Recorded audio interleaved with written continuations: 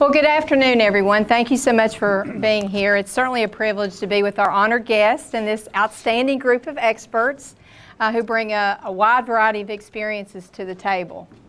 I have the pleasure of being the moderator. Now, anyone who knows me, that means I don't get to talk as much, and so I know that'll be hard, Governor. I'll do the best I can.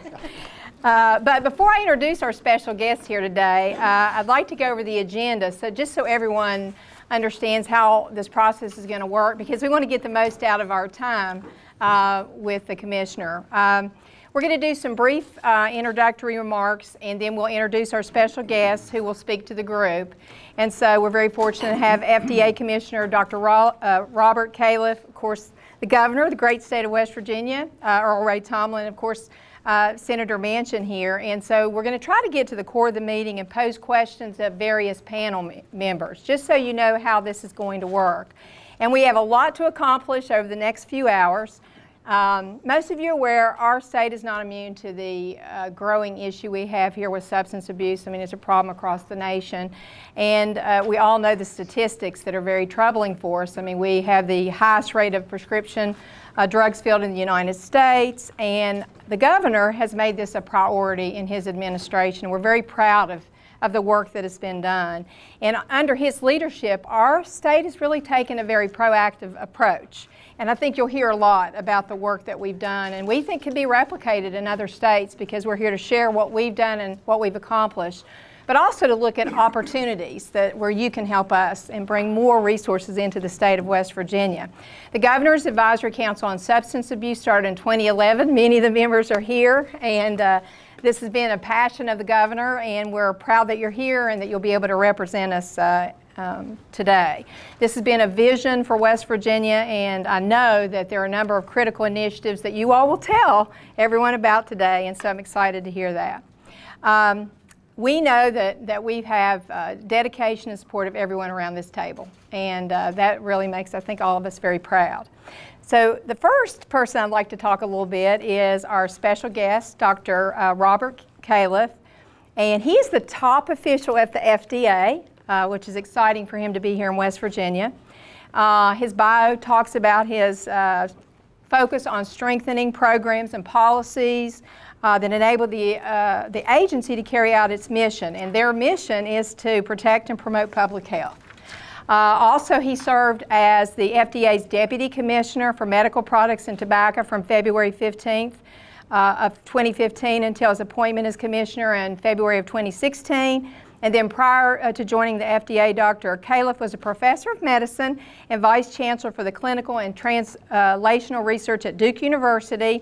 And he also served as the director of Duke Translational Medicine Institute and founding director of the Duke Clinical Research Institute. He's a nationally and internationally recognized expert in cardiovascular medicine, health outcomes research, healthcare quality, clinical research, and he has actually been part of many landmark clinical trials and is one of the most frequently cited authors in biomedical science with more than 1,200 publications in peer-reviewed literature. And obviously this is one of his priorities, and we're glad to have him here. So please join me in welcoming Dr. Robert Califf. Thanks, Karen. I'm going to be brief because I'm here to listen to you, but it is great to hear the accent. I'm a South Carolinian, and spent most of my career at Duke University. Also glad to hear I have a Blue Devil fan sitting next to me here. I still have my season tickets at Cameron Indoor Stadium and enjoy the basketball. But, you know, we're here on a serious issue today, and you all know that. When I decided to make the move from the university to the FDA, it's fair to say that I had a lot of broad agenda items I was interested in working with and changing about the FDA. Opioids was not at the top of my list, I think it's fair to say. As I got there and saw what was happening and heard from certain members of Congress, like one to my right here, it began to take a higher priority, and I've had a real chance to immerse myself in the issue at a national level. And as I think you all know, we announced a new action plan at the FDA just not too many months ago, published it in a New England Journal to make sure it got out there at least to the medical and policy communities, and we've really, I feel like we've been very true to what we said we would do. We've been checking off the items as we go along, but there's nothing that the FDA can do alone that will fix this problem. We have to shoulder our part of the load, and we intend to do that. And just in brief, so we have things that we're doing, and I'm here to learn from you about the things that you think can work and hear your suggestions about what we should do. But also, as head of the FDA, get to sit with the other leaders at Health and Human Services, which includes the NIH and the CDC, SAMHSA, which does a lot of the health services, as you know, and we have a HHS plan, which includes a lot of things beyond what the FDA can do. And then, of course, there's the President's plan, and to top it off, Congress just passed significant legislation, which is adding additional authority and money to what can be done. Personally, I think a lot of the major effort that needs to be done now is related to education at all levels, both of consumers and teachers and people like that, but also doctors. And in fact, we were just over at the medication-assisted treatment facility nearby, and I'd say all three of the people who really spoke out, who were patients there, got started, with some kind of a pain problem they had going to see a doctor and getting prescribed opioids. And, we had a little discussion about was that the right choice for the doctor to make at that time. I think we got to get better on that. And then finally, I would just add, I'm a real believer in research. For the millions of people who are addicted right now, we can't take back the situation that they're in. We have to figure out how to deal with it. And I believe that this part of the country, which is being hit the hardest, we made a trip to Tennessee last month. We have an opportunity by learning from what's working and getting federal money and investing state money in research to help everyone else work their way out of this problem. So very interested in hearing what you have to say and what your suggestions are. Thank you so much. I appreciate that. Next, would like to introduce the governor. He has been a leader in the issue facing us with substance abuse, and I'd like for him to make some comments. Governor. All right. Well, that's the quickest Karen's ever been. Good afternoon, everyone, and I want to thank you, Secretary Bowling, for that kind and short introduction, and for the work that you and all the folks at the Department of Health and Human Resources do to combat substance abuse, and in particular Vicki Jones. When we first started down this route about 5.5 years ago, Vicki was there with me and been there every step of the way, and I want to thank Vicki also for all the hard work and determination you have had. Also to Dr. Califf, thank you for being here with us today. We certainly appreciate it, and for the shining of the national spotlight on West Virginia's challenges and our serious work to tackle the challenges that we have here. Obviously, it's been nearly a year since the president was here, and I think that once again was helpful in putting the spotlight on the problems that we face, not only in West Virginia, but across the country. And obviously, it's always good to be with my good friend, Senator Manchin, and I want to thank you for your leadership on this critical issue at the federal level. And I know that Joe and I share the same feelings of doing what we can for the people of the state of West Virginia. Fighting the opioid epidemic has been a priority of mine since I became governor. And over the past few years, I'm proud that we've been able to make progress to reduce substance abuse in our state and to rehabilitate West Virginians. In 2011, as Secretary Bowling mentioned, I established the Governor's Council, Advisory Council on Substance Abuse, and many of you around this room have attended each of those meetings, and I really appreciate all the work that each of you have done. We started the whole program by dividing the state into 6 regional task forces, Doctor, to basically go in and look at what problems we were having. And every single one of the regions we went into, they all had substance abuse. But what we found, depending on the part of the state you were in, was in each region, the substance that was being abused was somewhat different. For example, here in the Kanawha Valley, one of the biggest problems we had at the time, 2011, was meth labs.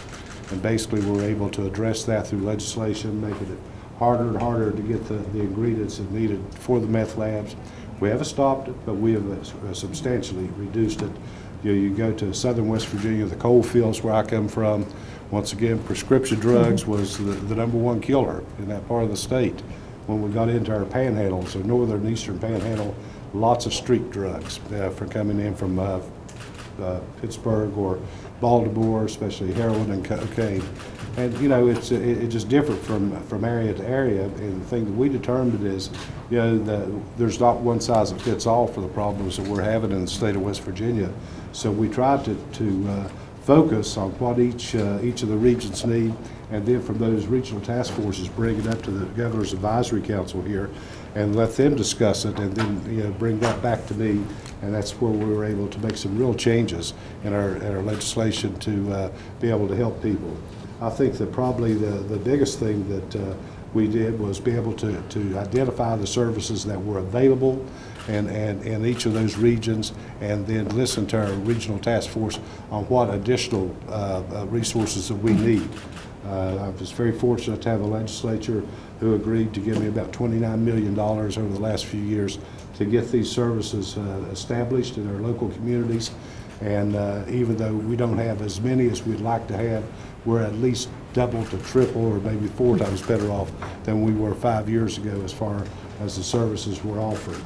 One of the things I think I'm probably the most proud of, or maybe I should back up just a little bit and talk about one other thing first. When I first became governor, it was predicted that by 2011, 2012, we'd have to build a new prison in the state of West Virginia, because we had so many people, and most of the people going in was there because of substance abuse, either selling or breaking the law one way or another. And before we passed the Justice Reinvestment Act and working with our Council of State Governments, when someone's sentence was up, they said, goodbye, there's the door, and we'll see you later. These folks come out not knowing where they were going to live, how they were going to support themselves, most of the time going back to the same environment that put them in jail to start with, and within 6 months to a year, they were recommitted back to one of our penitentiaries. That's where the growth was coming from.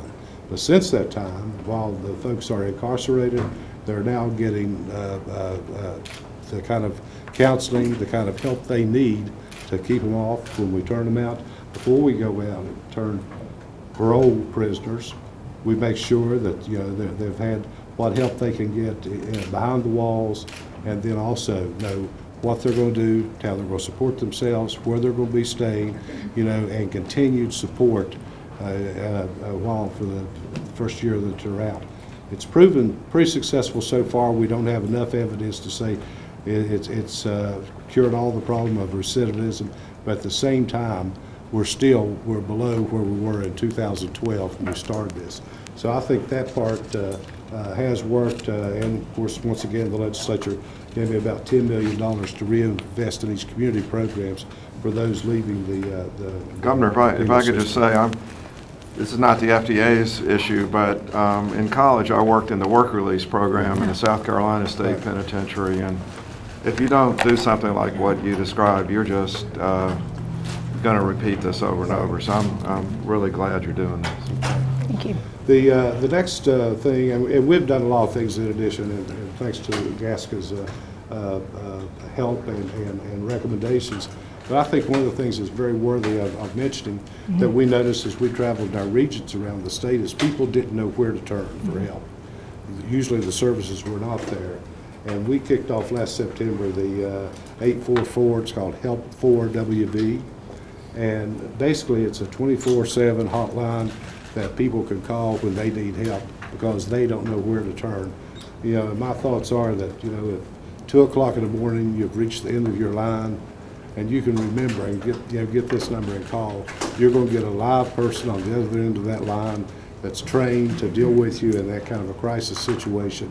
They will stay on the phone with you until they make contact with one of the services that we have around the state with another live person. They'll make sure that you got an appointment set up. They'll call you usually within 24 hours to make sure you're okay. If they can reach you someplace, they will make sure that you got transportation to and from these services. And my thoughts are that one call may be the last call they make, and without somebody being there to answer the phone, we may lose those people, and we're losing far too many West Virginians. Yes. So anyhow, at this point, it won't be a year until September. About 4,700 people have used it, with nearly 2,000 of them actually getting help that have called in. And it's not only for the person that that has the substance abuse problem, but people that are also very much affected, families, friends, neighbors, your workmates and so forth, that tries to call and get help for one of their friends or family members. I've seen so many families that suffered so much, and I think that this is headed in the right direction. At least it gives people, lets them know that there is help available for West Virginians to help us get through. So with that said, we've made a lot of progress with a lot of people's help around this state, but we got a lot of ground to cover, and we certainly do appreciate you being here today and to take away, maybe what we've done and that could help some of our sister states. Thank you, Governor. Thank you, Governor. Our champion on the federal level, Senator Manchin, I'll turn it over to you. Let me just say, I want to reiterate what my friend Governor Tomblin just said. Thank you for coming, Dr. Califf. It really, I think that seeing the front lines and seeing the people who are affected, there's not one of us in the room, I don't think there's one of us, that doesn't know someone in our immediate family, extended family, or close friends not been affected. It's a silent killer. It's of epidemic proportions, not just in West Virginia, but across the country. The comments I'm going to make on some things concerning the FDA, I want to make sure that you understand was before Dr. Califf came. And I think Dr. Hall knows what I'm talking about. We've had some, I just had a complete awakening and thinking that once we identified, and I'll start back, we identified that Vicodin and Lortab were a Schedule III drug, and it was brought to my attention, and I was going down southern West Virginia into the coal fields. They were passing them out like M&Ms. It was like candy. Everybody had it. So I'm thinking, how come it's so accessible? Shouldn't that be a Schedule II? Shouldn't all opiates, addictive opiates, be a Schedule II? I go before the advisory, come to your offices up there where you now reside, but it was your predecessor, and I make a presentation, and Dr. Hall made a presentation. It was 19 to 10. It was a slam dunk. We thought, well, that's a 3-week turnaround. 3 years later. 3 years later, it took us to get the FDA to finally schedule Vicodin and Lortab to Schedule II. Then you start seeing that this starts subsiding, the amount of prescriptions. But to add insult to injury, at the time they did that, they recommended a drug called Zohydros. You know what I'm talking about. You'll be able, this is way before, way before Dr. Dale. And I just went crazy. I went completely insane. I said, how could you do that to us? First of all, your own advisory committee recommended against it overwhelmingly, not to bring this drug to the market. It's too potent, too dangerous. But you did it anyway. And the commissioner at that time felt that she justified what she had done, and I thought she was wrong. So I've come over the period of time here with the legislation that I'm thinking, if I spoke to the FDA prior to Dr. Califf, got very little back and forth, if you will. And what's the mission? What's their mission statement? What are they responsible for? Other than saying the drug does exactly what the company says it will do. Does it have an effect on society? Will it destroy families? Will it destroy the economy? I can tell you, as Governor Tomblin told you, talk to any law enforcement around the country. In West Virginia, over 90% of all the crimes are drug-related. 90%. Talk about the economy. We're in a state where less than 50% of the working adults are working. Something's wrong. Most of them have a record. They get a felony for larceny. You can't get them a job. So I'm probably as guilty as anybody public office sitting here. 20 years ago, I said, lock them up, they've committed a crime. I didn't understand that addiction was a health risk. It's basically, it needs treatment like any type of ailment. We didn't look at it that way.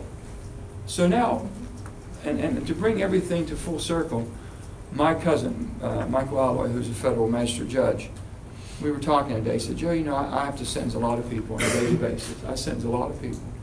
He said, I've never had anyone say, Judge, I'm sorry, we don't have a jail cell or a jail bed or a place to put that person. But he says, if I hear it once, I hear it 10 times a day. Judge, I'm sorry, I know you recommend treatment. We have no treatment places to put them. So a parent almost has to hope if they have no other means, that their child gets convicted, gets to go maybe to drug court to get rehabilitated, it's absolutely destroying us, who we are as a society. So I've come to full circle on sentencing guidelines. I basically believe very strongly that we should be looking at our sentencing guidelines. If it's non-violent, if it is non-sexual, it's strictly larceny, which it happens to be stealing. They start stealing from the family first. They'll steal from me and you. Then they'll steal from their extended family. Then they'll steal from anybody in the neighborhood or anywhere they can. They usually get a felony on their record. Correct, Matt? So what they end up, now they have no hope. There's no segue. We're looking at legislation now that gives them a way forward. And basically what it said, if they go to a treatment center, 1 year they're clean, they become a mentor for another year, they should have a right to petition basically the people who put them away, which is the judge, the court, the law enforcement, and say, do I warrant basically get my record expunged? Can I get back in society and be productive? You hold that out there and they'll do it. Now the biggest problem we have is treatment centers. So I'm looking at it from the standpoint, and these are things you can comment on because you weren't there when I went on my tirade. But you caught some of it, didn't you? And it's great because we have a dialogue, and this is what it's really all about. We might have agreements to disagree, but it's been so respectful that we can work through it and look at the pathway for it. I would say this, Dr. K's been responsive. He's looking at it, he's trying to change the culture. The culture is, this is a big ship to change. I'm also going to be asking you questions, Doctor, about your relationship with the DEA. Because the DEA is responsible for how much is put on the market. We keep thinking it's FDA's responsibility. It's not. DEA, and I don't know what we have to do on a federal legislation to mirror these two up so we have more control. But coming down to the biggest problem I see, there is no funding source. God bless the governor what he did. I mean, out of a tight budget, he took money out and asked them, okay? Can't continue to do that. You know that with the budgets we have, they're constrained. We have no federal money set aside at all, to the extent unless we make a big plea. This epidemic is more visible today and more transparent than ever before. And we're going to keep it that way because people are talking now. They're not afraid to tell you, I lost my daughter. You heard about Jesse's Law that we've introduced on David Grubb's daughter, Jessie. It's horrible. That could be prevented. It's a very simple piece of legislation. It says that if the patient and the guardians say, hey, I want you to hot pocket my child and let us know, doctor, before you do anything, before you discharge her. That's all. I said one final thing. I said, everybody's concerned how you're going to fund it. How's it going to be funded? So we come up with a piece of legislation, I think, Doc, you're familiar with it, is that basically we'll put a 1 penny fee. You can call it a tax, you can call it a fee. If you're a Democrat or Republican, you're afraid you're going to vote for a tax and someone's going to vote you out, I'll guarantee you won't lose a vote. If you're a Democrat or Republican, if you put 1 penny per opiate that's produced and sold in America, that'll produce $1.5 to $2 billion a year directly into treatment centers throughout this country. That'll give us some place to try to treat a person who's possibly going to lose their life if we don't do something. And no one's talking against it, they're just afraid to sign on.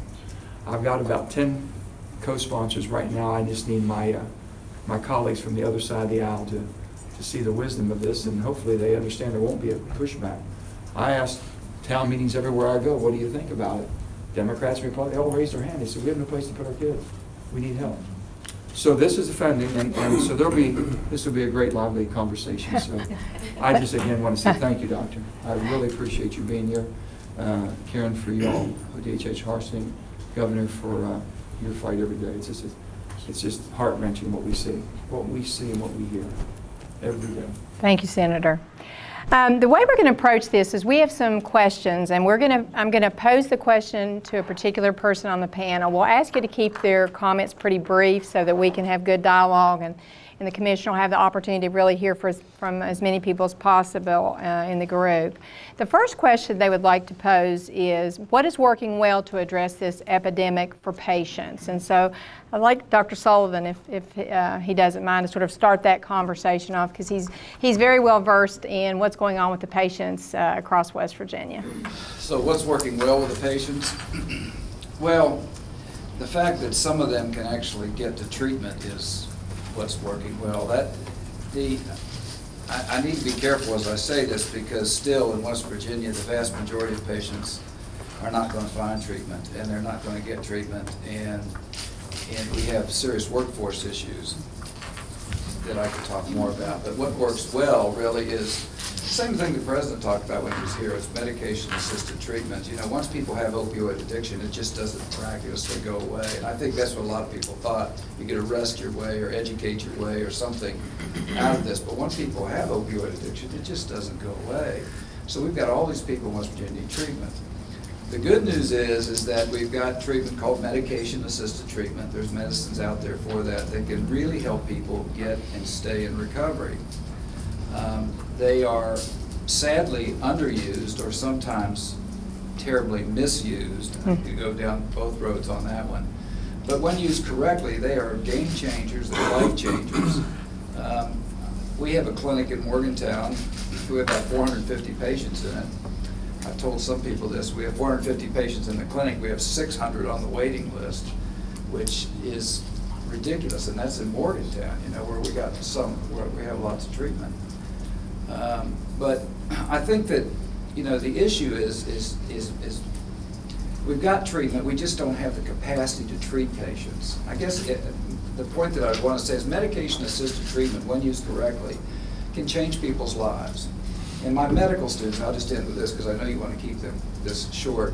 I have medical students always rotate through with me, and they're stunned by the fact that, number one, addicts look different than they expected them to, number one. Number two, that in fact so many of them are working after they get some recovery under them. You know, once they get into treatment, they get a little bit of clean time. So many of them are working, and working a lot. They constantly will comment on that.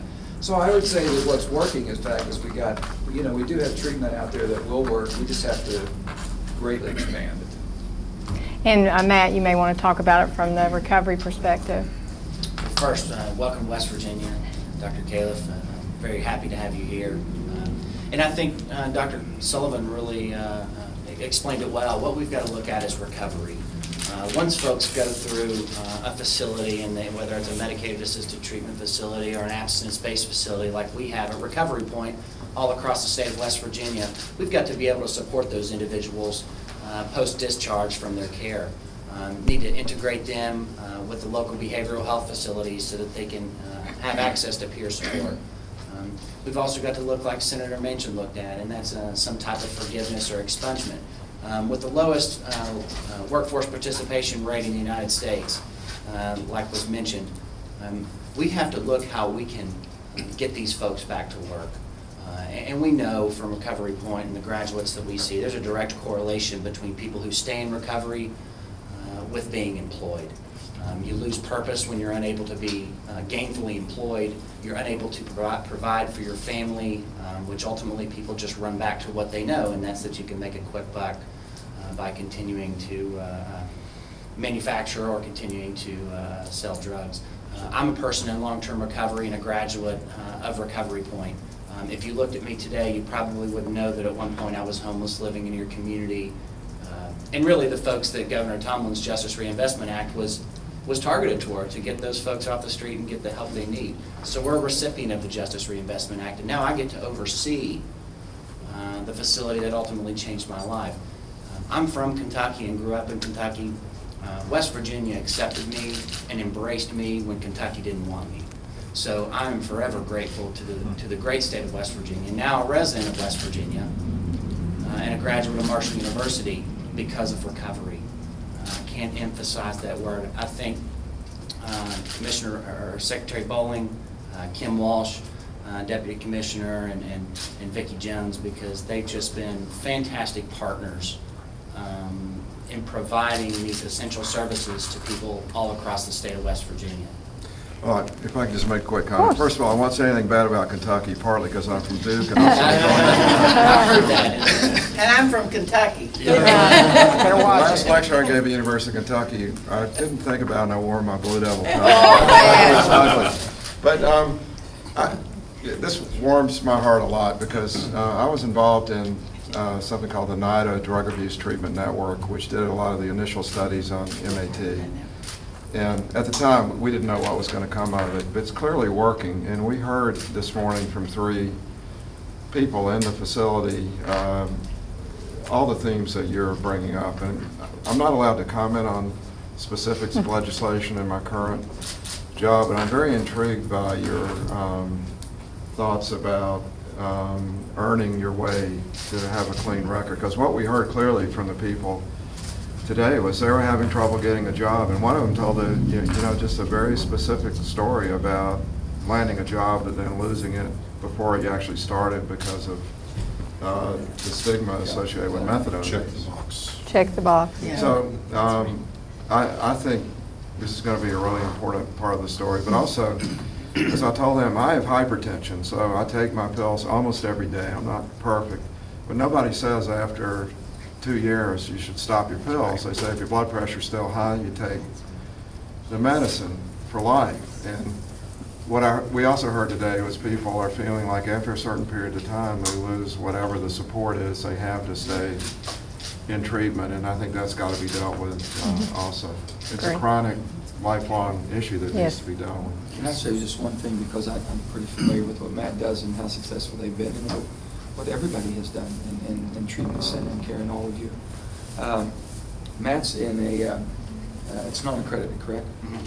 And so Recovery Point does not get Medicaid, Medicare reimbursement. Theirs are strictly funding, basically private, nonprofits. Or through the state. We fund the governor. We're trying to write, I'm trying on the federal level to write to where they can participate. If we have a plan that we can be, that's going to be met, so we can show the success ratio to where basically non-accredited would have, it would be, what do we call it, what the name, I forget the name. Basically, it's you have the Prosteras of the world from a structured for a non-structured. And we're saying the non-structured works in many ways, as well as a structure can work too. We need them all. So we're trying to figure out how to get him into the mix. If we can do that, and basically we're going to need your help on the federal level, because my friend here knows from the political end of it, that's tough for a politician to say, okay, I'm not going to put you in jail, even though maybe people think I should. Because I think if you'll go to this and you're on day reporting and you're working and you're providing, and that keeps a person out of jail, a jail bill for somebody, but you get a person, and then if they know they can work themselves out and get their record looked at to get one-time relief of an expungement, that carrot, how many of them stay with it, or how many do you all have drop out? That drop out of the system because they just lose hope because they figure, when I get to the end, I don't have a job anyway. So they say, okay, what's your success ratio? Ours, depending on the program, but our women and children's program, because we're looking at the data now, is over 90%. And they get jobs while they're in our program. We provide daycare for their kids. Right. And so we help them get jobs because we also have supported employment and supported housing. Our folks can't find a place to live. Yes. A lot of times, can they, Matt? And so we've learned through treatment that treatment isn't enough. And we have prevention, we go all the way through recovery homes, we have them too. But we found out this isn't just about treatment. If people don't have basic needs met, it's not going to matter. What about their criminal records? Criminal records kill us because we're a licensed behavioral health provider, which means we're bound by all of those rules around hiring peer support.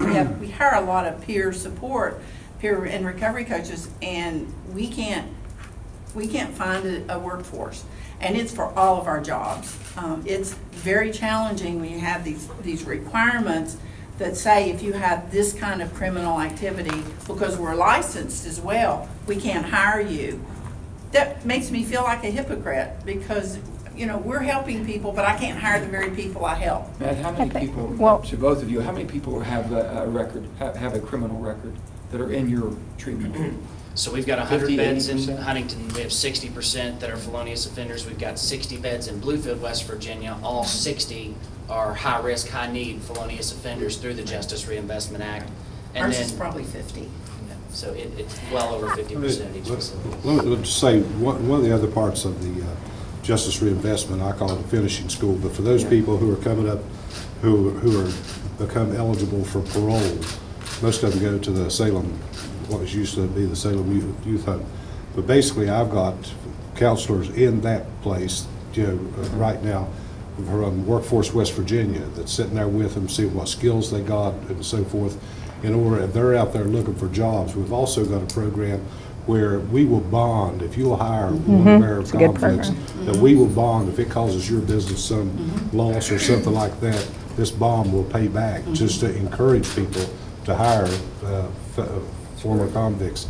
So, I mean, there's no doubt that there's still the stigma out there, but at the same time, you know, if these people, we find something they can do and try to match them up, and we got job counselors in there trying to do that before they're finally granted their parole and trying to get them in jobs. There are certain things that we know they'll never do, but there's also certain jobs out there that they can do where they're not working at the bank or, you know, we got a lot of outside heavy work that can be done.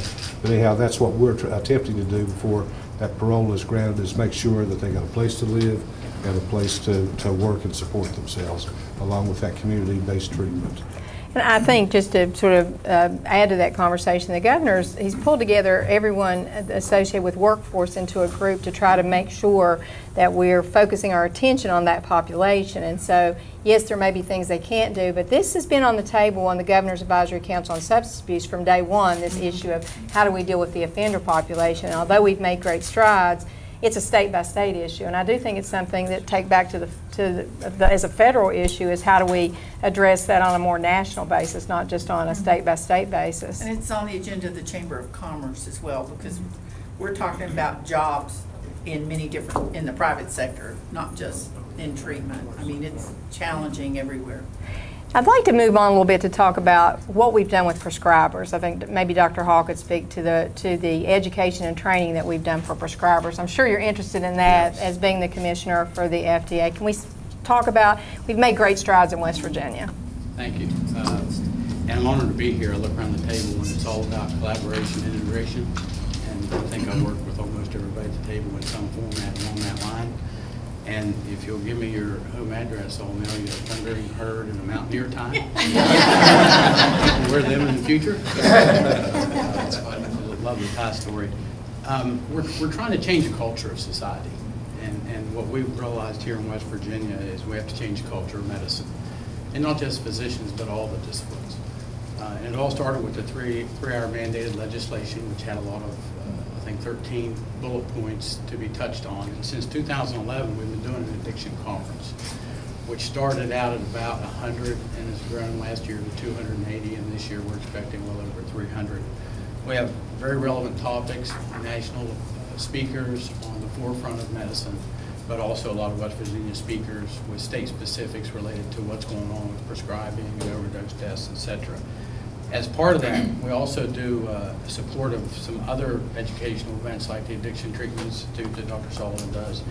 And the Addiction Conference has actually grown to include 11 different disciplines that come to that, including social workers, attorneys, dentists, pharmacists, nurses, and doctors. So we have them all in the same room, here in the same education, talking the same talk, in an effort to change that culture. And it's just continued to grow. We, in 2015, did a statewide mailer that had a clinician's pocket guide with a lot of screening, intervention, basics that any physician would need to know or should know and have it accessible in their pocket. We also did an naloxone flyer. In 2016, we're doing the same addiction conference. It is a collaborative with WVU, the State Medical Association, the Osteopathic Association. The licensure boards are very supportive, the DHHR and the Bureau. And it is truly a collaborative educational event with evidence-based medicine. West Virginia University has been extremely supportive, Dr. Marsh in particular. We actually helped develop a 3-hour web course that's required for doctors to be able to get more easily and affordable at their convenience with, again, the state-of-the-art education. This year to date, we've educated about 1,500 physicians in the last 6 months with that web course. It just came live in March with the updated version. So we're doing the right thing. We're trying to change the culture. And we're doing, targeting all the disciplines that we need to target, not just the physicians. And we just need to keep doing it. And that cultural change will just continue to get better. Now, we do have mandatory prescriber education. I don't know if Dr. Fahim or Dr. Gupta or Dr. Marsh, any of you want to talk about what's required. I mean, this is something that's been legislation's been in place for years, but we try to ensure that they are educated, and we think that's really important. Yeah, that's what's spun off the legislation, and what we've been able to do with the addiction conference is add to it clinical relevance. So it's only 3 hours is required, but our addiction conference actually is about 14 hours, so we're able to add a lot of other stuff to it relative to comorbidities, what recovery really is, the disease model of addiction, and things that are much more beneficial. And we're also doing this year 2 MAT trainings. One in Charleston, one in Morgantown, and again working with WVU, Dr. Marsh and Dr. Sullivan. So we just keep adapting. I'm really glad to hear that, because I think that I've done a lot of medical education in my career, and in general, if it's a required program and it's not very exciting, people will watch a football game or something while they're clicking the boxes on the internet for their things that you have to do. But what docs really love is real life, and you mentioned it's not just docs, which is true. I mean, we need to make sure dentists are in there too, from what we're seeing, in addition to the spectrum that you described. What they love is education that speaks to the clinical experiences that they're having, so that they're equipped to deal with situations that aren't just check the box, like don't prescribe more opioids. It's critical that we get that message across, but then they say, okay, what should we do? And I think going deeper there is really, as we're talking with people, how to put together comprehensive education about pain, and then get the reimbursement system to match it. Because when you tell a doc, don't write a prescription for an opioid, and they say, like, the person's come back 3 times with pain, and there's no funding for a comprehensive pain management program. I don't know, Dr. Marsh, what you're doing at West Virginia or at Marshall with. Sure. This. Well, great to have you here, and I could acknowledge everybody around the table as far as leadership. There's just been an amazing team effort that's gone into trying to come up with some solutions to this really vexing problem.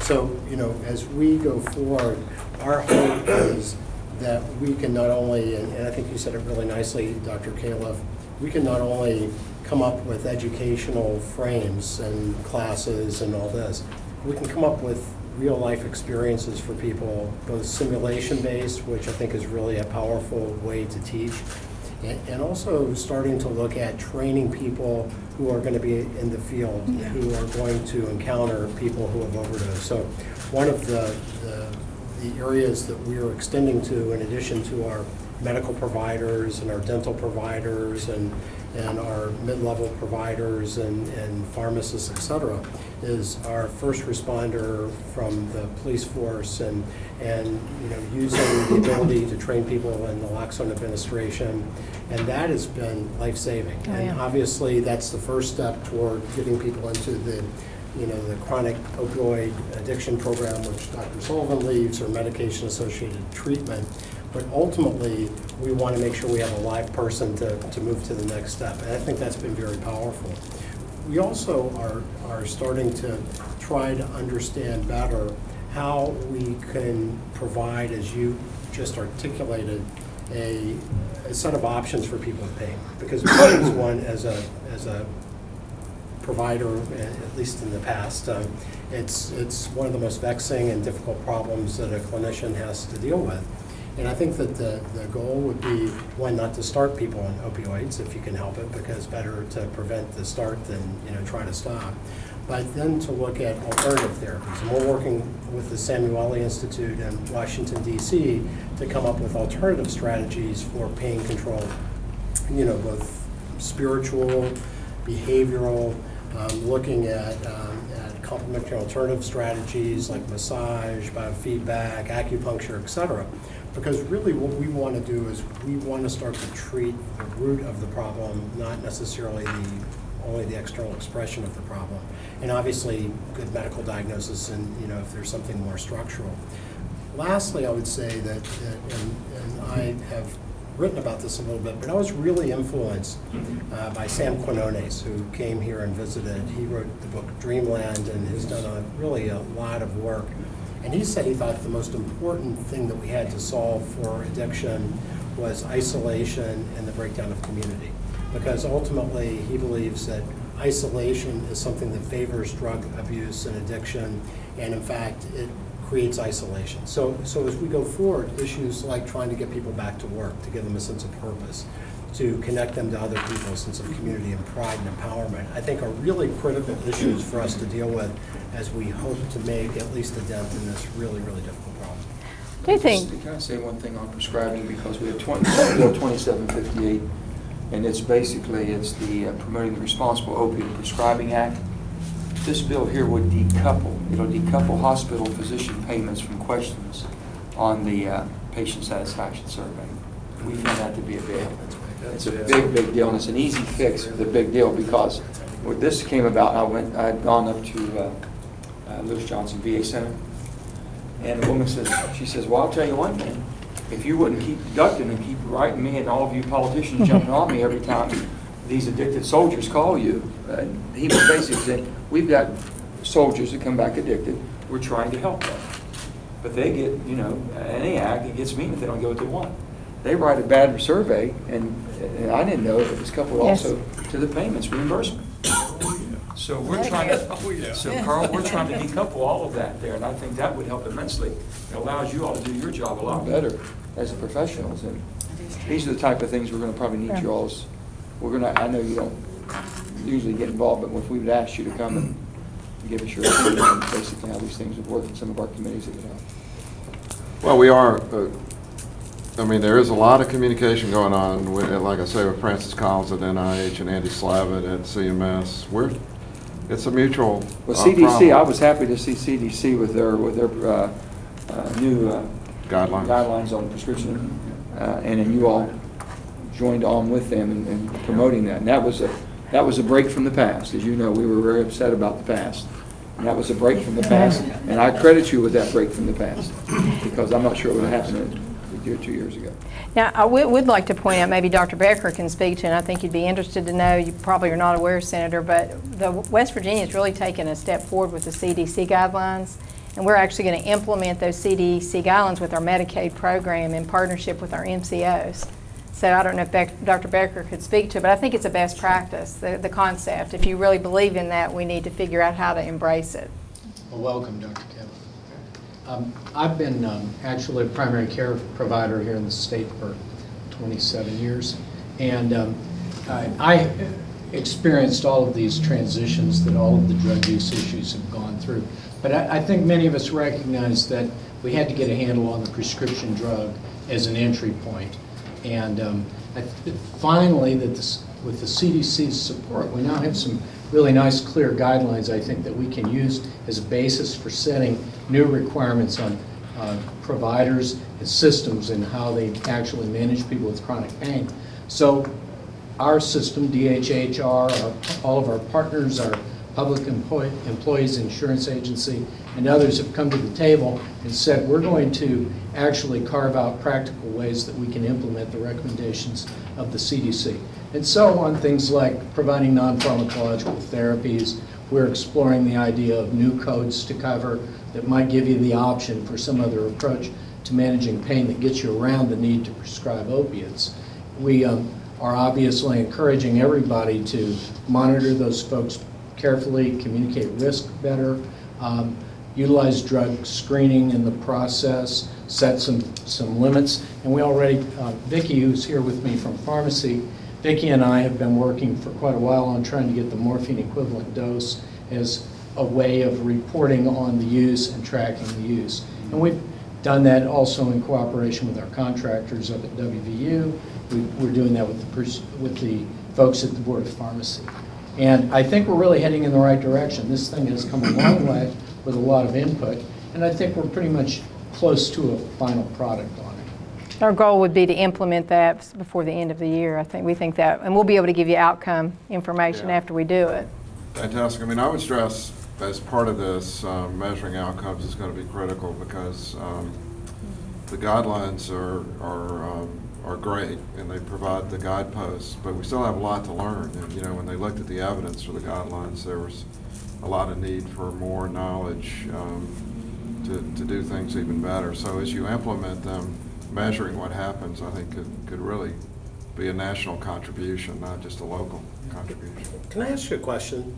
So my understanding is, if you look at West Virginia is the only state in the country that is purely Appalachia.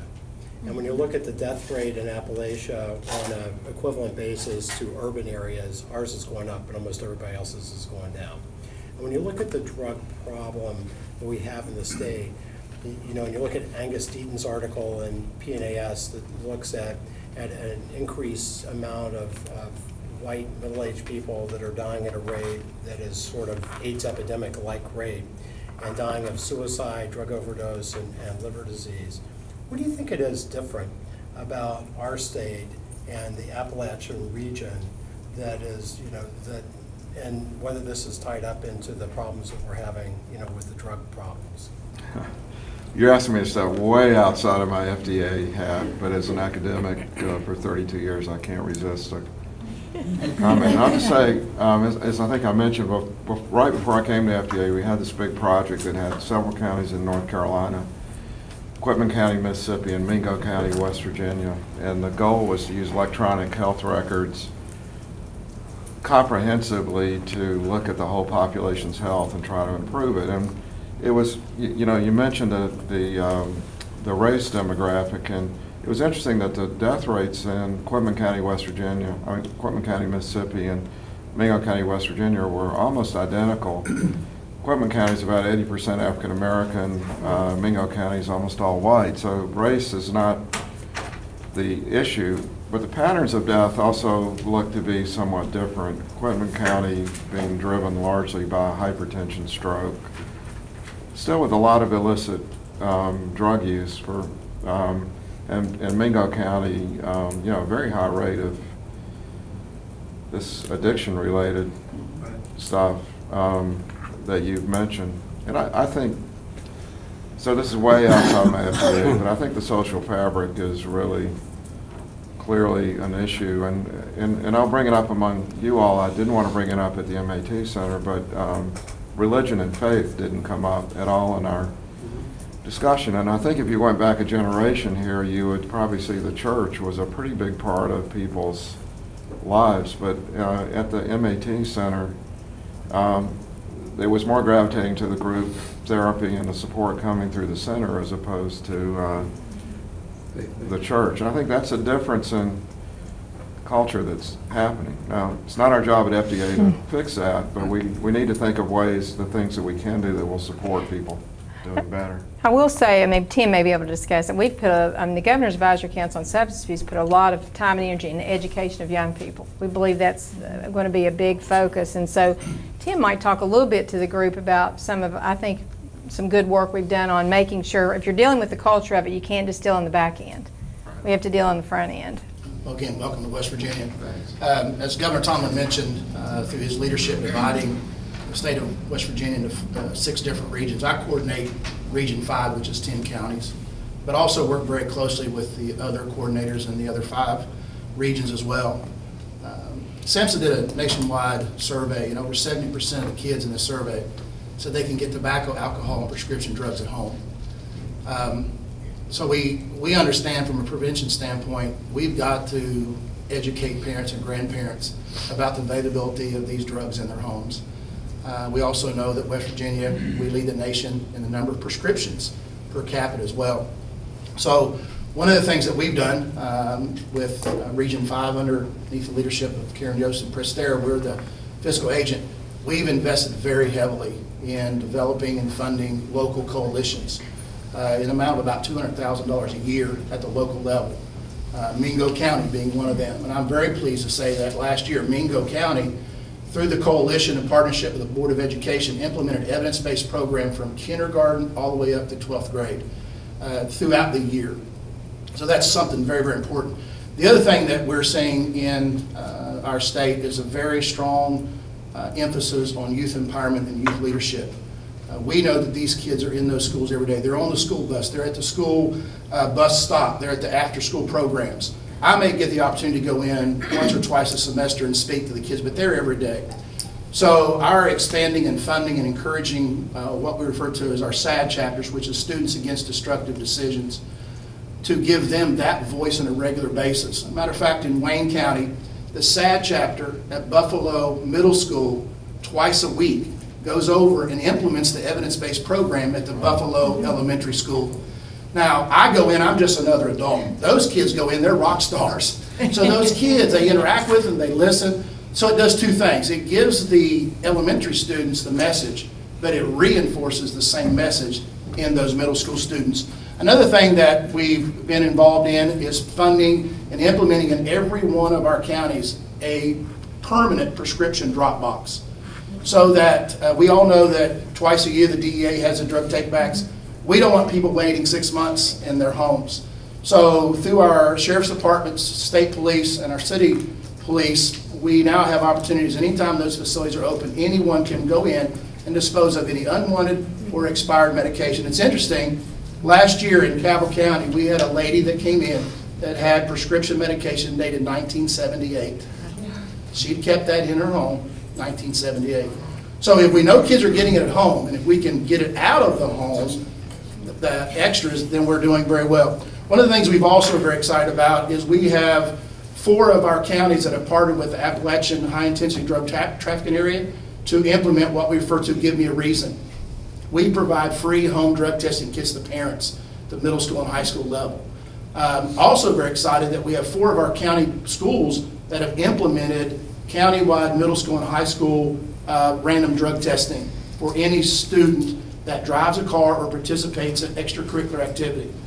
We want to identify the problem as early as we can and get them the help that we can. So those things are very, very important to us, educating in our schools, educating in our homes. You mentioned the importance of faith-based. We have a church in Cabell County that implemented an evidence-based program called Keep a Clear Mind on Wednesday night in their youth group.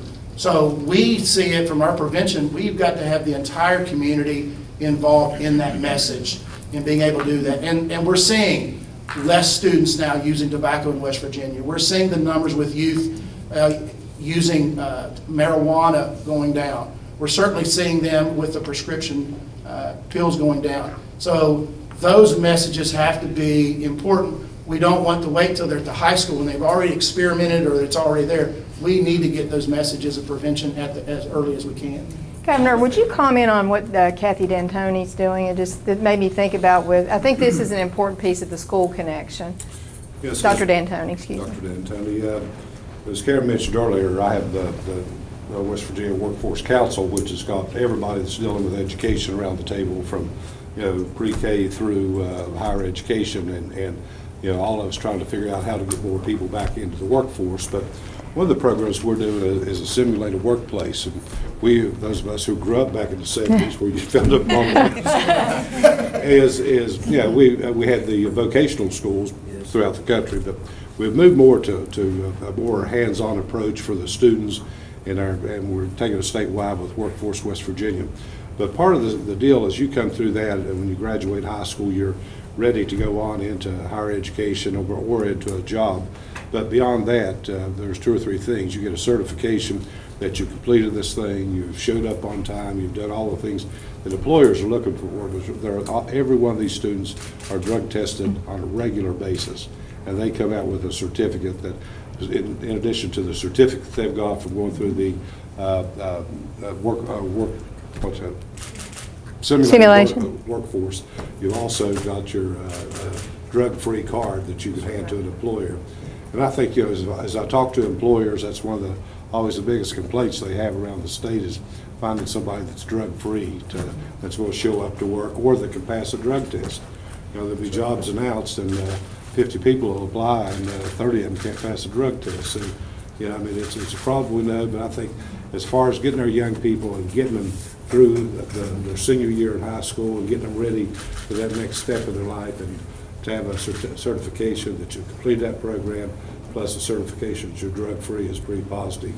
And there's a lot more students entering that track than what used to be, because it used to be kind of a stigma attached if you went to vocational. Today, there's some of those jobs are better paying than our 4 years degrees. So, I think it's just another thing we're doing to keep our workforce, or getting more people in their workforce and having them clean when they go in. Absolutely. Well, it seems like this combination of the positive thing, but I do want to mention, we think this disposal thing is just absolutely critical because, you know, pardon me with this, but I got 2 sons, and you know, until they were about 25, there was no way they were even going to understand what risk was. So you leave pills hanging around, and it's trouble. So, you know, we're very much in favor of disposal programs and really reinforcing everybody to get rid of any extra pills. Of course, starting with prescribing fewer to begin with. Absolutely.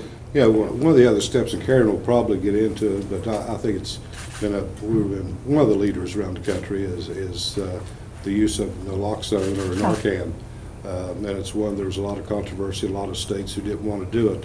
But as we have, especially DHHR and our licensing agents have cracked down on pill mills and so forth, you know, we've dried a lot of that up. Doctors are prescribing, in my opinion, a lot more responsibly than they were 5 or 6 years ago. Some doctors are. But I should clarify that. But yeah, the thing of it is we have once again shifted from what our original problems was with the high prescription drug overdoses that we had to the more back to the street drug and the more powerful heroin. And obviously, you know, to be able to, we were able to get it changed where at least first responders were able to carry and administer the naloxone. A couple of years ago, this past year, was where anybody could get a family member and with some training from the pharmacy board or pharmacists across the state to teach you how to use it. And Karen's probably got a better idea, or Dr. Gupta, of how many doses that has been used in this state, just to give you an idea of how many probably deaths we would have had without that. And you know, my thoughts, you know, the naysayers are saying, oh, it just, you know, gives them more encouragement they can go back and do it again. The way I look at it is every life we save gives that individual the opportunity to go get help and live a productive life. Absolutely. Dr. Gupta, you may want to speak to that a little bit because I think we've done some pretty extensive work on that. Sure. Dr. Marsh as well. Yeah, absolutely. And one of the, absolutely, Governor, you're right, that the naloxone that actually just became last month over the counter in the sense that people can now go and we have a protocol in place that the pharmacy or pharmacy intern can even, at the request, provide some mandatory training information to the patient, and then give it the pill and then register it. That way, we're trying to make that more available. What we saw, even from making it available more to the family caregiver from previous years' legislation, was that our uptake just by the EMS agencies went up by 50% last year. So we had a more than half increase just last year because of that, and that has been so as not as controversial as other places. Another program that has been very successful, less controversial, again in West Virginia, is harm reduction programs. One of the great things that's happening across communities in West Virginia is we talk about risk and making sure that we could reduce the risk is the needle exchange programs. And how we are linking those needle exchange programs is really a comprehensive. So right now we're in the midst of developing evaluation to make sure that we have bases and measures behind what we're doing in terms of, as the governor mentioned, we're in the midst of moving from just the pills to something that people with pills are 40 times more likely to do, which is heroin. And now that heroin is coming with fentanyl, you know, as we continue to see, these fentanyl doses, which is about 100 times more potent than heroin, we're seeing that people are having a risk of overdose. So biggest problem is to get people clean needles so that when they are using, and then at some point, what we're seeing from some of the evidence is it takes a few visits before people feel like, okay, I need to get help. So we want to be there to help them with getting into counsel, rehab, treatment, those things, and ultimately back in the workforce. But that's happening, and that's been quite successful in the areas. We're working now to develop evidence and data behind it and measures and standardize that practice, along with monitoring the risk, what happens with needles, which is hepatitis and HIV. So that's the biggest, one of the biggest concerns, and we certainly have enhanced surveillance towards those diseases. I think, you know, we're finding that people are really underestimating this risk of HIV and hepatitis. CDC is all over it, but it's hard to get the message out to people who aren't reading the newspapers or watching the news on TV, so I'm glad you all are doing that. Also want to just make sure you knew we're going to have a public hearing about naloxone in it's early October, right? And you know, we'd welcome you all to come and tell people what you've learned. The purpose of the hearing, you know, having spent a lot of time developing new therapies, this is a hard one to study, right? Because you can't do like a regular clinical trial of naloxone like you would a normal drug development program. So now we want to refine the dosage and how you use it in different circumstances. And we're also looking hard at this over-the-counter issue to try to make it more available. And certainly the HHS and presidential standard is very pro naloxone, despite the concerns that have been raised. You know, you can't get a new start if you're not alive. So I think issue number one is being alive, and then we can take it from there. Right, keep them alive. I think that, as far as I know, almost all, and Dr. Gupta can speak to it, but I think almost all our first responders, our ambulance drivers, our EMTs, that now most of our police, at least in the larger cities, are all carrying it. And because a lot of times the police will get there before the EMTs, and obviously, and we've recognized some of our police officers, our state police and so forth, that have been there and actually saved lives before the EMTs were able to get there. And I don't know whether our Dr. Gupta's office has a number, but how many lives have actually been saved? It's been quite a few. Yeah, yeah, absolutely. I think we have a certain number of, you know, obviously the amount of doses in tens of thousands that have been used. Obviously. Tens of thousands. Yeah. So obviously when we use those doses, we know that certain percentage is harder to, as you know, from a research perspective, difficult to put a number of that, but certainly we know that a lot of those are those that we are actually saving and getting them back into treatment and rehab. So that's very clear. And we got the intranasal and auto-injector now also available. So I think, you know, better to prevent it, but if you got it, there's just no sense in having people dying necessarily. John, can I ask you a question? We're talking about how we treat the addicted. How do we stop the pharmaceuticals from putting all this product on the market? Yes, sir. How in the world do you turn them down? How many of them that come to you that want a new drug on the market? Do we not have enough? What's that? I'm just saying. No, I mean, there are issues going on with it now. Well, there's issues, but the bottom line is that do we turn anybody down? Do they just know if they go through this process and they spend so many years developing something, and they're going to come to you, and if it meets everything they say it does, and you know, I guess we're asking, what authorities do you have to say, we don't need any more product. We got enough product on the market. Don't bring it to me because we're not going to prove it. Well, let me, I'll say a few words about this. And, it's as you know, it's pretty complicated and a long discussion. We've been having good talks with DEA also. Yeah. So we're in. So basically, the consideration traditionally at FDA is the risk-benefit for the person for whom the treatment is prescribed.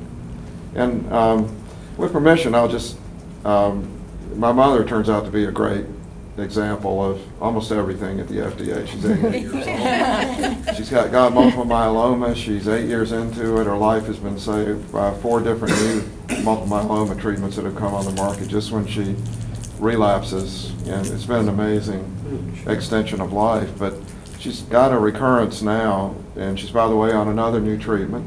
But she's having terrific bone pain, so she's on opioids for the first time. And it's made a huge positive difference. So we need opioids for certain circumstances, but you raised the question, do we need more on the market? Just a couple of quick things to say. First of all, we know that over 60% of the current sales are just plain old-fashioned Percocet and the other common one, his name I always forget. Vicodin, yeah. Vicodin. Yeah. And the new ones that have come on the market haven't had much penetration. It's a tiny fraction, and there's a paper coming out on this that shows all the data. But having said that, we're not seeing new applications other than abuse deterrent formulations for new opioids, and we very much want to get abuse deterrent formulations out there to replace the ones that are currently there, recognizing that we don't know enough yet about abuse deterrent formulations, but just common sense that if it's hard to crush it up and inject it it's going to make it that much harder to use it. So we do have applications coming through on abuse deterrence. But the other problem that I've discussed with you that we have is we can't stop generics from coming on the market. There's no way for us to do that because the law says if you make a generic that's the same as the originator, you just have to prove that. Can the DEA, because I'm confused, we have the DEA, so you know all of us, all the states have been hit, Illinois, Dick Durbin, all of us. We had DEA come in because basically they're the ones that authorize how much product's going to be on the market. It's been increasing. We keep asking. We can't figure out, how interconnected you two are, FDA, DEA, establishing what market, what's needed in the marketplace. How did we get to this volume that we have now, which we consume 80 or 90% of the opiates in the world? Who made that determination? Well, so let's break it down into two parts. I would say, it's maybe a three-part issue. First of all, there's no doubt American pharmaceutical industry is a driver, and when there's a business model. There's a business model there. Doctors have been prescribing it, as we've discussed. Lack of knowledge. Looking back, we can say it was irresponsible. At the time, I think it's been brought up, there was tremendous pressure on doctors to stomp out all pain and not adequate awareness of this. And then you got the issue of general supply. And I think we got a meeting coming up in about a month with you and a bunch of other senators to talk about this. I can no longer say I'm new on the job. I'm 5.5 months into the job. But a real lesson for me has been federal agencies working together. It's not as smooth as it should be, but by the time we show up in September, we'll... Do you know the DEA, the new director there? Not personally. But I think we're going to work on putting you all together. Hopefully you all get together. I think you've already had that impact. So, just basically the way it works is we do a calculation every year of, it's a model-based thing because you can't get the exact numbers, but it's essentially how many opioids have been prescribed the year before and then project. And we give that to DEA, and the DEA uses that model to make a decision on what the ceiling is on the amount that can be manufactured.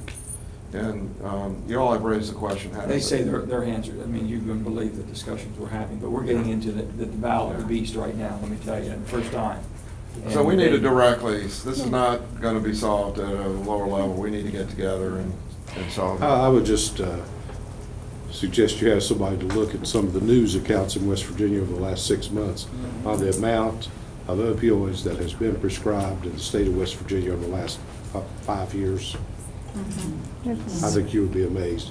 State with 1.8 million people. It's really, I mean, it prompted, and maybe I have Kathy speak to it, but it did prompt the governor to work with the legislature to put in we call it pill mill, but I mean pill regulation, pain regulation, to ensure that doctors are just not writing them haphazardly. I don't know how to speak to it specifically, but maybe details. The only thing I'll say about it is, for many years, and I've been around here for many years, but I used to speak to the state medical, chairman of the state medical association, or what association, and say, you guys need to police yourself a little bit better. I mean, there are things going on in our communities, and people knows what's going on in their communities. But people were reluctant, doctors were reluctant to ever stand up and talk about the real issue out there. And finally, it's come to a head, and I think our licensing board, our regulatory boards in the state of West Virginia the last couple of years, Dr. Fahim and others are doing a much better job than what they did several years ago. So, I mean, that has helped tremendously, I think, in some of the pill mills who are out there. And to have a 5-minute visit with a doctor and out the back door is, I don't think, the way the medical profession should be practicing. I'm not here to lecture. No. But I think to the governor's point that our state medical board, Dr. Fahim could speak to it, and Kathy could speak to our state regulations. We made I think a strategic decision that we're going to have to regulate it ourselves, and we've been able to actually close several. I don't know the number, Kathy, you might. I can't tell you the number off the top of my head, but a couple of years ago, the state began licensing and regulating chronic pain management clinics. And it was a good exercise and experience for us, and it allowed us also to develop good working relationships with both the Board of Medicine and the Board of Osteopathic Medicine. And we've worked well together to make certain that the clinics out there, certainly subject to our regulation, are engaging in responsible prescribing practices. That's the key, I think. Dr. Feem, you want to speak to it just a little bit? Thank you very much. I think, like the discussion here has been obviously very helpful and focused on the consumers, which obviously is very important, but obviously we cannot forget the providers and the people who write the prescriptions. And obviously, it's not true that they are all crooks and they're all in there to make money. And I think one of the things that has happened in West Virginia, which I'm very happy about, I chair the West Virginia Board of Medicine, and I happen to be also a board-certified addiction psychiatrist, so I could see the problem from both sides. And the board, with the help of the governor's legislation and what has happened in the state, has been able to take a very balanced view, whereas we have been very successful in identifying and shutting down some of the pill mills or doctors who have been just very careless in their prescribing. But also, we have to be very careful while we are looking out for the welfare of the consumer, is that if you drive all the doctors away, and if they are so afraid that they are not going to prescribe, and that they are not aware of the usefulness of these products, then we have failed in our purpose. And I'm sure Governor and others, Senator Manchin, who have been real, sort of advocates in this. And I think we have been able to do that in the state. We have paid a lot of emphasis on education. We have provided the doctors the tools that they need with regards to how to monitor the patient, with regards to the pharmacy board printout, trying to coordinate it and opening it up to the surrounding states and expanding it as much as possible. Also becoming very aware as to where this supply is coming from, states like Florida and some other places. Board has been very proud of the fact that we have been able to identify, with the help of some adjacent state, some of our doctors who were having joint licenses through the Federation to identify these doctors. And sort of some of those had just jumped off the fence, went to Virginia, went to sort of surrounding states, and were prescribing in their parking lots, going into a motel and just hiring a room. We have been able to identify that. So while at the same time, we have been able to also identify those doctors who are doing a good job, letting them know that the purpose of the board is not all punitive. It is also educational. We want to make sure that you can do your job without having to sort of be disciplined. And we have also, one of the things that has happened recently is that we have expanded our scope of investigation. We have hired more investigators. We have a committee that is very active, and we look every case at the merit of it. So it's not that we are rushing to make judgments. And the doctors, sort of are understanding that and are feeling more, secure in their practice. One of the most important legislation that Karen and others have been very instrumental is regulating Suboxone, and which is a very useful product. And I think just in the response, we have accumulated, or Raleigh and others have gotten several of the experts in the area to tinker with the rules and everything, and I think the way it is coming out should be very helpful. And then the very usefulness of the naltrexone and the Vivitrol program that is catching up, and it is very useful, and the relapse rate in that is also very, very good. And I think, like Raleigh has been and Dr. Hall has been very instrumental. We are lucky. One of the things that we are lucky in, Senator Manchin and Governor, is that we have a lot of good experts in the area who have taken a lead and have really, sort of from your university medical school to everybody here, Dean Dean and I have had a long meeting and we discussed about, and the three things that are working together, this is very important for your benefit, is that the Board of Medicine, the West Virginia State Medical Association, and the university are working as partners, and we are communicating with each other. I mean, I was once upon a time the president of the Medical Association. Raul is coming in as the next president. He serves as the secretary of the board. So it's not me against them. I mean, ultimately it is the patient. I used to say that when I was on the Medical Association is we wouldn't be here without our patients. So ultimately it is the welfare of the patient, and so that's all we do. So I think it's working very well because you have to attack the problem from every aspect. I'm really heartened by this. I'll just say, my feeling about it, I feel like it's entirely possible to find this balance. Part of the balance, though, is when you have scoundrels, you just have to be merciless with the scoundrels. And they're not hard to pick out the really bad ones. But I would urge you to think about ways, as you mentioned, to reward the people doing a good job. I think a lesson we learned in cardiology, when we went through the thing with quality and bypass surgery, where the surgeons had to get used to having all their rates of everything happening publicly reported. It wasn't just that the bad ones quit operating, it was that the good ones were able to sort of advertise, hey, here are my rates, they're really good, you're in good hands if you come to me as a surgeon or to our facility. So I think that's really an important part of it. Tara, you haven't been, I didn't leave you out down there. She hasn't been able to comment, but you've heard this conversation. Tara comes, she's might want to share some thoughts with us. So I'm with Young People in Recovery. I'm a long-term recovery, in long-term recovery, and I guess I'd just like to say that, it started really young for me. I was in a car accident when I was 16, and my jaws were wired shut. They gave me a 2-liter prescription of liquid codeine, and so that's kind of what got me started. So I just think that the most important thing that we're discussing here is the prescribing practices and the methods, education of physicians, and the prevention like Tim was talking about. I think that's really at the heart of everything, and if we can tackle that as a state, then we'll be in a lot better place.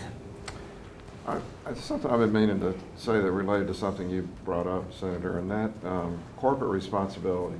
So, as you all know, the FDA doesn't regulate the practice of medicine. That's something that I'm trained to say, and it's very important because we write the instructions and the rules based on evidence from studies. Doctors have the right to prescribe, even if it's not in the label from the FDA, based on their best judgment. But there's no question doctors have been influenced by the pharmaceutical industry. A lot of money has been made, and we're working on the thoughts about what corporate responsibility means here, which essentially to me means if you're making a good bit of money on something, which, like in my mom's case, it's good that opiates are available. We're really happy that she's relieved of the pain. People should benefit if they produce and make those products, but this is a product that also has this massive downside that you all have identified. I think companies that are involved in it need to give something back, and you suggested legislation. As I said, I can't comment on that. It's intriguing, but what should companies that are benefiting from this be accountable for in terms of dealing with the consequences when it's unfortunate that someone does become addicted? What happens on legislation, when people are looking for reason to be against legislation, they want to find a reason, because that's what I call the experts, as far as the agencies who have expertise, hoping they'll say something in the negative or comment negatively saying this is why we can't vote for it. So basically what we try to do is if you're trying to get something passed, you go to this agency, let them know up front what we're trying to do and trying to accomplish. And even if they stay silent on it, then they can't use it against us. And sometimes, I understand, it's a very delicate dance up there. But, we learned to well, one other thing in the workings of government, which I didn't understand, we are allowed to give what's called technical assistance. So if the senator's office calls us and says, what do you think about this? Here it is. We're allowed to comment to them. We just But are not there's allowed been to a try lot to influence legislation. There's a through lot public of agencies, such as statements. the heads that, like yourself, that have been more politically involved, that don't want to ruffle feathers on either side, you follow me, and they haven't, so they use that to hide behind. When you have someone, Dr. Califf, with his expertise, will come out and say, yes, I think that would be very helpful. That means the world to us to be able to move something forward. We're on the crutch of moving some really good stuff, but we're going to need your help. Governor. I know.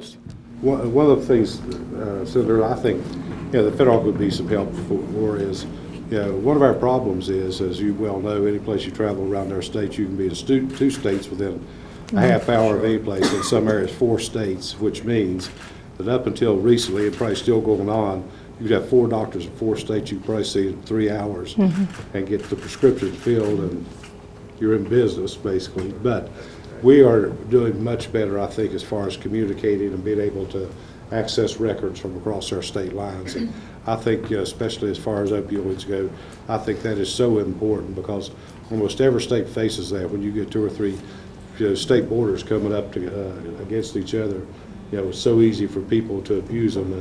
And the doctor prescribing may not even know that you're seeing somebody else. But I think as medical records get better and being able to share information, Dr. Marsh, I think that would be a lot of help to all of us.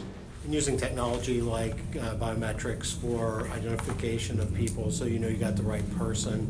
And we didn't really touch on it, and I won't belabor it, but we have a lot of pharmacy control measures as well. So we have a lot of monitoring of what's going on.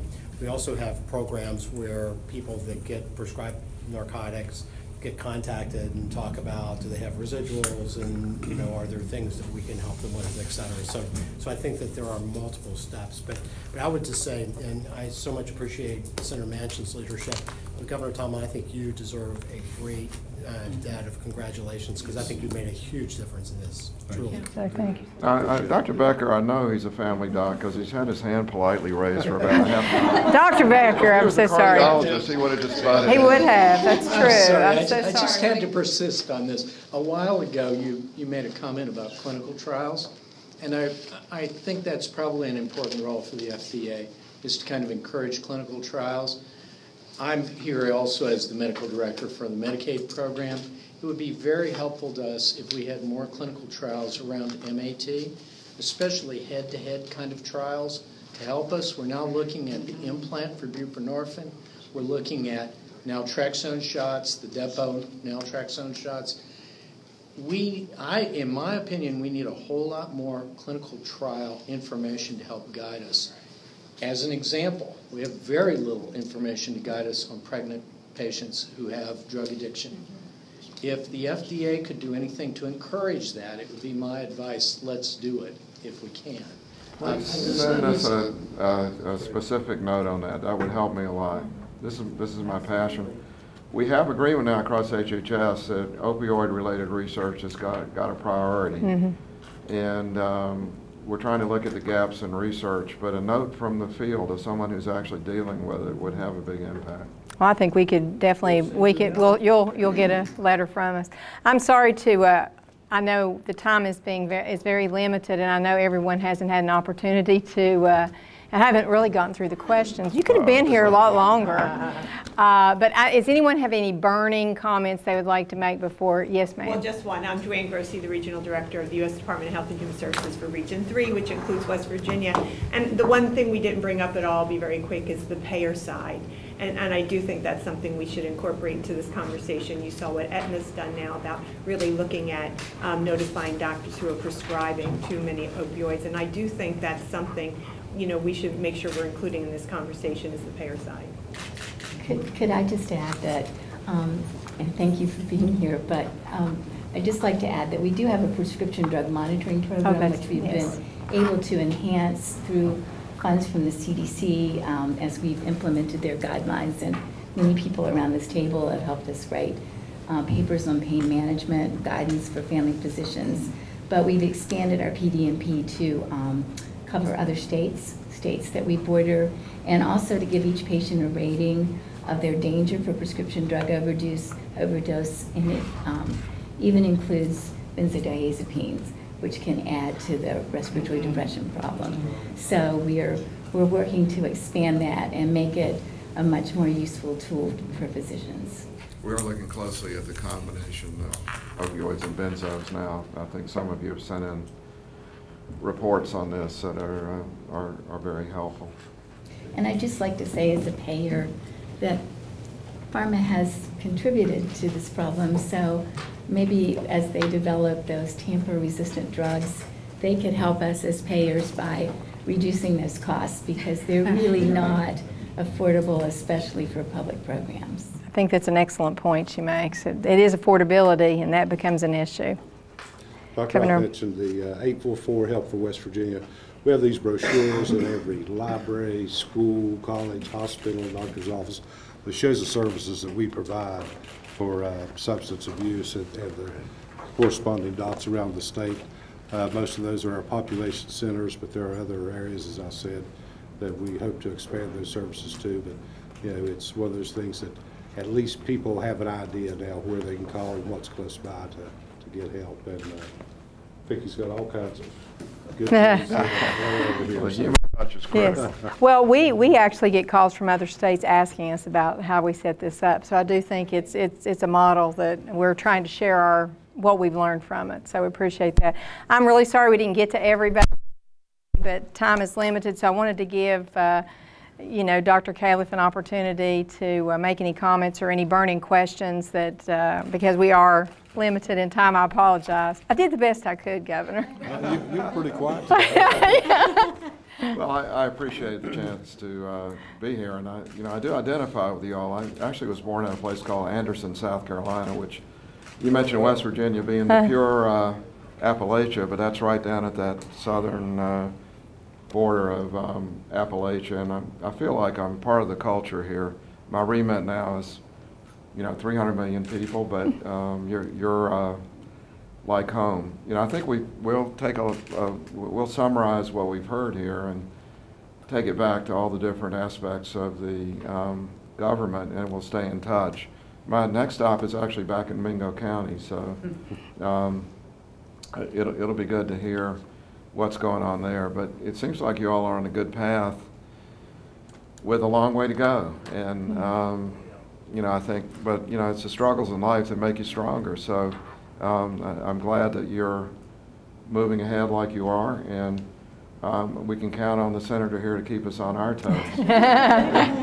And I know now I'm going to have to show up in September with a good story about DEA and FDA working together, and we'll plan to do that. But also, just stay in touch, because this is a changing epidemic, and for sure, as you clamp down on prescribing, you're going to see other things pop up, because you have a lot of people who are addicted, and we can't take that back. They're going to have to live with it. So please stay in touch with us, and we'll promise to do the best job we can. Thank you. Thank you. Thank you for being here. Thank you all for being here.